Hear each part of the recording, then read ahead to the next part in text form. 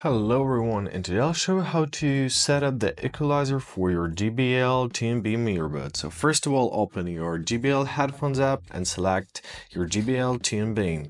Now find an equalizer section here, press on it. Here on the top right corner you can find a switch. Tap on it.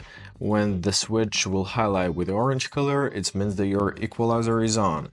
Here you can choose from the several presets. For example, jazz, vocal, bass, extreme bass. When you choose the preset, this will instantly change the sound of your earbuds.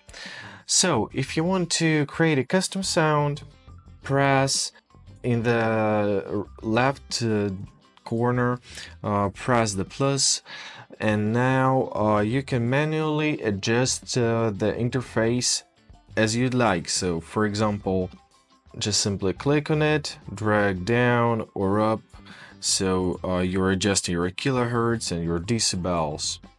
For example, let's add up some lower frequencies and let's low down some higher frequencies for a deeper sound.